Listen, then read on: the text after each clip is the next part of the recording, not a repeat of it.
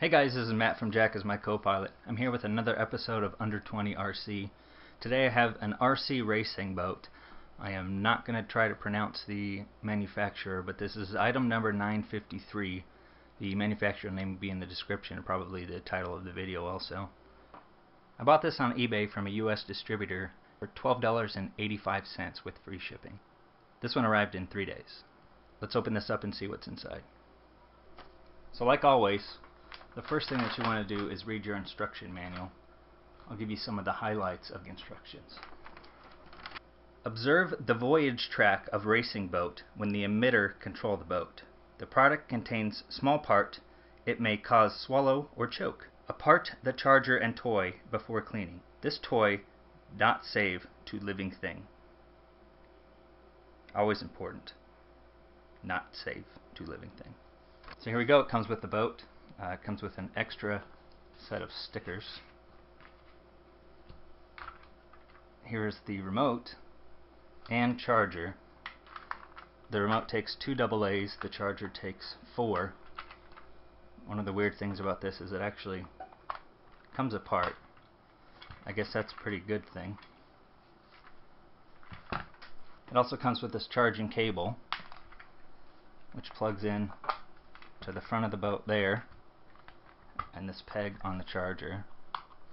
Now it does have an LED indicator here, which will turn on while it's charging, and it will turn off when it's done charging.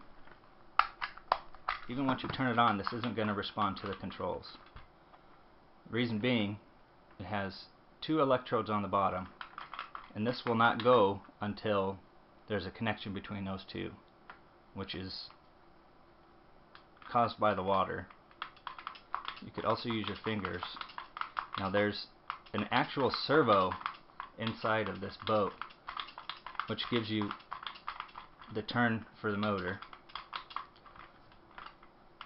and then you also have forwards and backwards. Now this does sit pretty well on top of the water, which is good because none of this is waterproof on top. Water can get right into the charge port and where the wires come out for the motor, and also where the wires for the servos come out, there's a huge hole. So it's you definitely have to make sure that this doesn't go underneath the water. So let's check it out. Here goes nothing.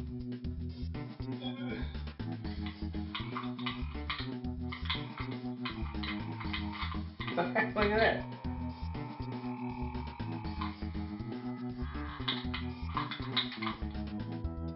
It does go backwards.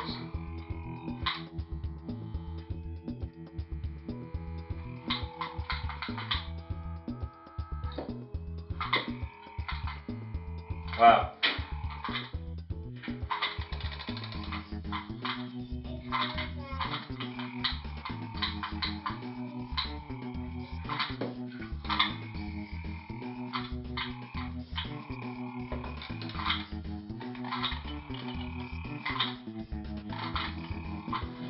It doesn't have a rudder, so it won't steer at all with the rotor off.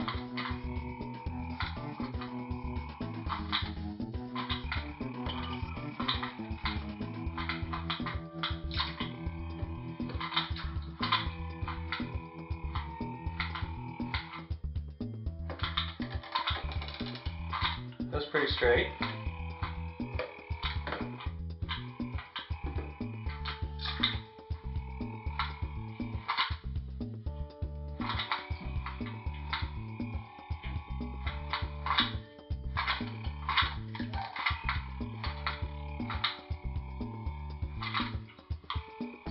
Alright, I'm at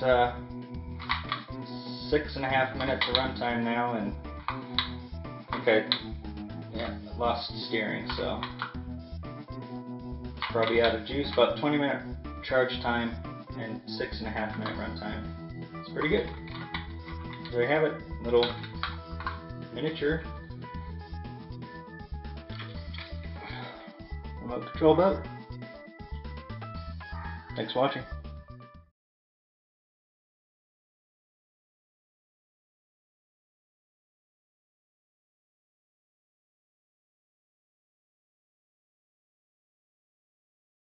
On the back of the package, along with the description, it says that you can play with this in the bath, enjoy cruising whenever you have the interest, and it has a compact palm size for unique pleasure.